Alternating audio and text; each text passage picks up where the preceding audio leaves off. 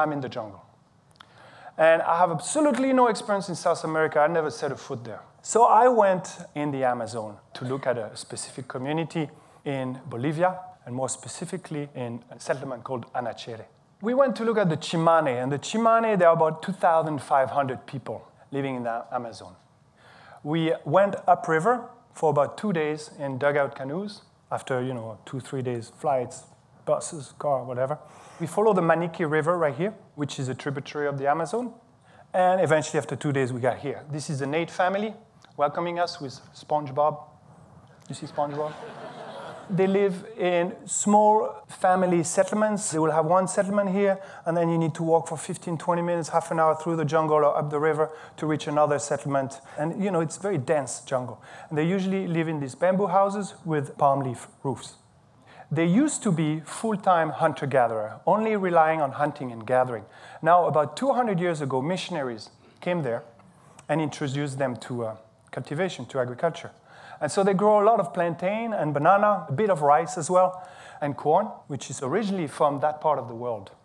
And they do slash and burn agriculture. They burn, they grow right next to their settlement. And so there's a lot of plantain. They eat so much plantain. It's very dangerous because, you're like, oh, I'm going to split on that. These banana skins and stuff everywhere. And they take the plantain and they throw it directly in the fire. Or they leave the skin on, or they shave it. There's all kinds of things. Let's go for a little drive down the river.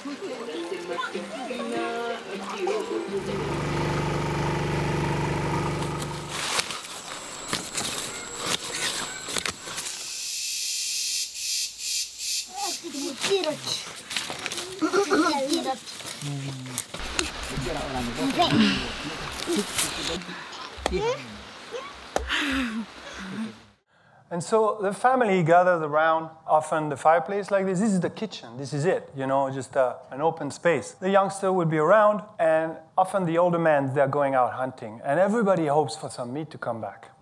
But I'm sitting there, and I see the two girls standing up, and they're just leaving. I'm like, whoa, where they're going? I need to know anything, what's going on. I need to, And I don't know. They're just going into the jungle. I'm like, dude, but there's snakes, all this stuff. Yeah, they're home. This is for them going around the block here. And so they go out in the jungle, and they start foraging. They just, sitting there, and they just get up at some point from camp and just start walking the jungle. Let's go and find something to bite on. And found this palm tree and started to eat palm fruit, which is full of good stuff.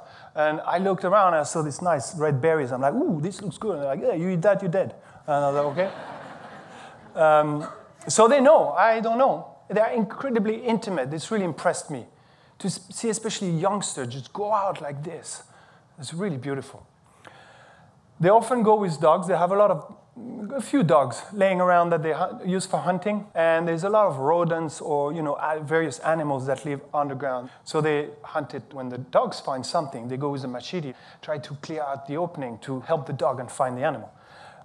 My room was in the far right there. I'll show you because it's such a nice spot.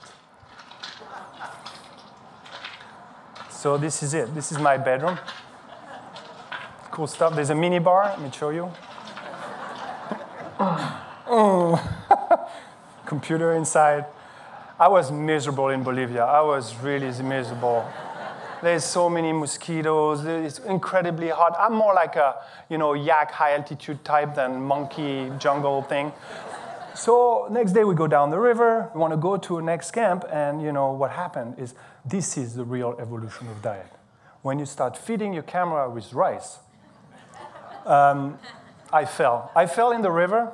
My camera went fully into the river, and I had a backup. Thanks God for a backup, so I could still shoot.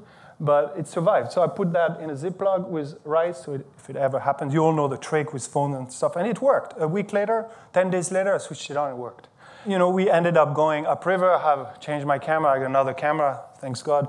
And we walked into this beautiful scene where this old man, the older man, we saw him before in his plantation, standing, that's him again. I went back. I love to go back to the same spot because he's at ease. You know, he's washing, he was stark naked, but you know, I've seen me before, I've talked to him before, he just lets me there. And all this butterfly flying around. You can see the body of one of the oldest men I met there and who's been a hunter-gatherer all his life. That would give this kind of body. He's over 70, still very active, physical, because yeah, he has to walk every day.